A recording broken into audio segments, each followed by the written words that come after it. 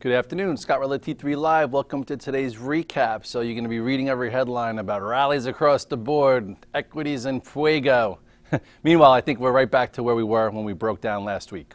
So the whole range-bound trade that we've seen in 2015 for our markets pretty much is still intact. So, you know, as a trader, we like to buy high and sell higher. We like to find stocks breaking out. We like to look for tight patterns, and unfortunately, they've been far and few between. But there are ranges to trade and things to do, and sometimes you just have to be very, very specific.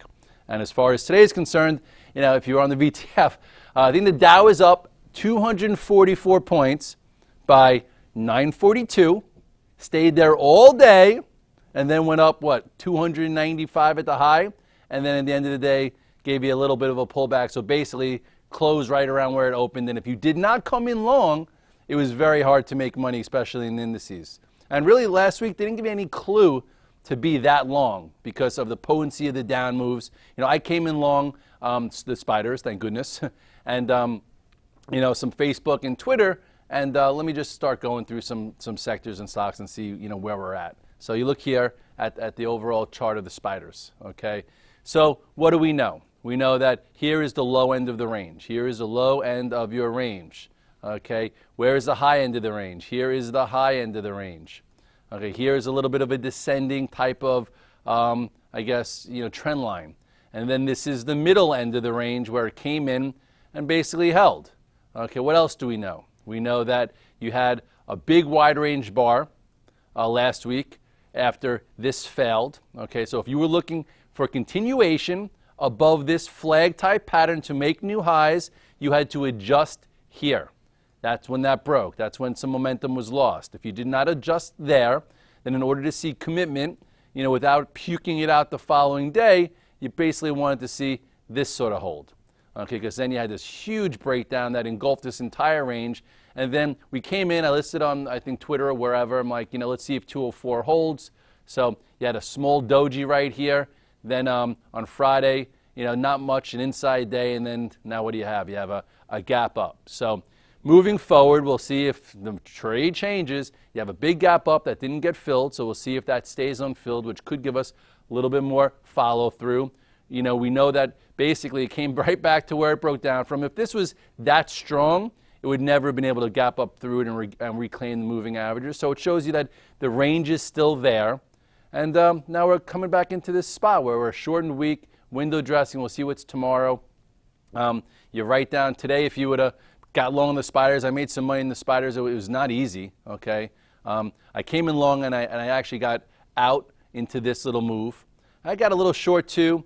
You know, said I'm not going to be cute. I covered, and then I flipped long. I think right in here, I'm like, you know what, you can go long. I did it on my Redler All Access versus the low of the day. And if you just sat there all day, you did get a move up of about 50 cents. So if you were perfect and you accumulated in here and sold into strength, maybe you could have made 50 cents. And then at the end of the day, it pulled in a little bit. So we'll see what's next. But overall, you know, just taking a look at the range, we're still just, you know, in a 6-year bull run that's a little tired, that some unanswered questions about, you know, when liftoff is and earnings for the season. So I guess this makes sense. Just try and take trades and play compelling areas. If you look at the Russell, what did the Russell do today? The Russell, you know, reclaimed the 8-day, had a nice gap up, and penetrated more than half, well more than half. So it kind of negated this, even though this was one day, and came right back above this. So at this point, let's see if it could do some work up here to just, you know, repair some of the damage from that, and, you know, see if there's more action to be done. If you sold up here when this upper area broke, perhaps on this small doji here, you got long just for a trade, not knowing you'd get such a big move. And if you entered here, you know what, you made some money today. Now we'll figure out if there's commitment to it. I guess the same thing for the MDY. This is very close to the highs. Okay, so the S&P went through the 50-day moving average. Below it, what did the MDY do? It held above. It showed relative strength, and now this already took back the whole day. If this was any, you know, if the bears had any control, okay, I think that they would have, you know, had the pressure or the wherewithal to reject price here versus, you know, take it back. So not saying it's going to scream to new highs, but this is showing some relative strength. You know, another spot for relative strength today, I guess, with some banks. You know, you had JP Morgan at the front cover of Barron's saying there's 30% potential upside with Jamie Dimon, blah, blah, blah. You know, here was your little reversal there. You know, got some footing here if you went long, you know, into this, like just like anything. If you went long for a small bounce thinking it was the end of the quarter, you know, you had a good trade and got paid, and now I think you just stay with a little less. It reclaims some moving average. It still has work to do. Let's see what JP Morgan looks like. Didn't close on the highs, but I would say, you know, just like, I guess here, you know, maybe try and be long versus gap. If there's going to be any momentum for this to take out this area, I would think that this gap holds, goes sideways and goes. So right now, JP Morgan could be a focus. You know, Morgan Stanley, you know, this has driven me to drink so many times already this year, where I did think here also that, you know, here was your resistance. Then you had this nice flag with the what's it called, the stress test gap, and, you know, boom, you know, stopped out of it, gave you a red dog reversal right there. And if you got long on the red dog reversal, which I did not, you know, you had to move right back here. It still needs time. So that's that. So question is, people like, Red Dog, what'd you do with your Facebook? What'd you do with your Twitter? Because I was long both. Just so you know, when I have longs overnight and there's a big gap up, I typically sell a third or half into the gap up to book some gains, because you never know if the complexion or composure is going to stay the same the following day. So you sell some strength. Twitter was up like 40, 50 cents, was up almost 1% pre-market. So I sold some, I think like 50, 40. And then I said I'm going to hold half and see if it holds up, because if it holds the gap, there's a good chance it goes. Same thing for Facebook. Facebook was up $1, sold the majority of it, and then when they go red, I get out pretty much, especially if it breaks an area, and then I wait for it to make a pivot low for the first 15, 30 minutes, because sometimes, you know, it fills the gap and then goes. And, you know, I tried that once in Twitter, it didn't work. And then Twitter went down. Let's just, you know, go right into Twitter. Went right down to, you know, what's called below this area. So what I did, which actually worked out for me, is that when it was below 49, okay, I had a call spread on it. I was long the 48s, short the 50s, and I rebought the 50s when it was below 49, and it closed pretty well. So now I have the $48 calls, the leftover ones that I had from this nice move, still, and we'll see what happens in the next coming sessions. I think overall it's a nice close. You know, it shook the tree, which these social media names do.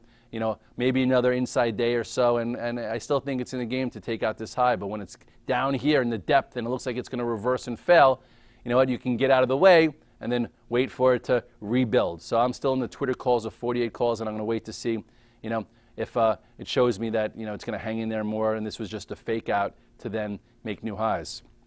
Facebook did the same thing. Facebook, you know, definitely choppy. And we've seen choppiness in Facebook before. It's not always just a clear-cut momentum move above a level, above another level, and then just holds in there. So it's, you know, it shakes people around, because this is one of the, you know, biggest names in the world. Every professional underneath the sun trading it, every institution involved, so they're not going to make it so easy. So today they shook it up. What I did, just to show you how you can maneuver today, okay, so this was your up open, okay? I sold a little bit into it, right? Why not? Figured it would see some resistance at the prior high. And then right around here, I think a few guys on the VTF were like, you know, Twitter's only up 10 cents. I think Facebook goes red. So on that bar, it was like, wow, that's a pretty big wide range bar. Let me take a little cover, sold some. And then once it got here, I'm like, you know what? Let me get out and I'll revisit. So there it filled the gap. And then it just continued lower. And you know, I actually was out for the most of the afternoon. I did Fox Business. That's why I'm wearing this suit, whatever. And, you know, let's see. And then basically it would reversed. And, you know, I think this needs a little bit of time. But overall, hanging here is okay, considering where it came from. I don't think that they really want to do a breakout failure and call game over here. They're just going to make it a little harder. So now at least you still have 82 to trade against.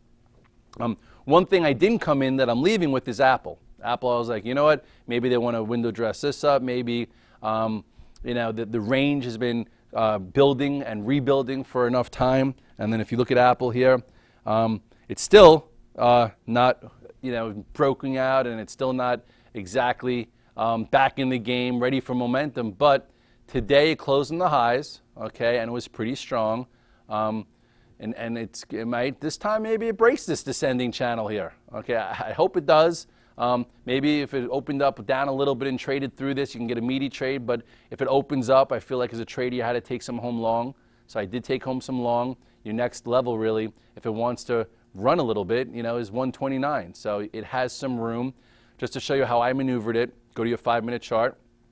Okay, and for those in the VTF, basically, you know, I got involved pretty quickly, like right around here, right around this 124.90. I tweeted some Redler All Access before 10 o'clock saying I'm long Apple versus the low. Okay, was in it, and then you know, it did a consolidation for the majority of the day. Okay, I wasn't on my seat when it broke above this, but I held what I was comfortable holding long. If you were looking to do an add, okay, so here's your tier 1 consolidation all day. A tier 2 would probably be above this. I'm not sure if it did happen right here. So, well, yeah, there it goes. Went above it and then closed really strong. So with that being said, you know, here's your feeler.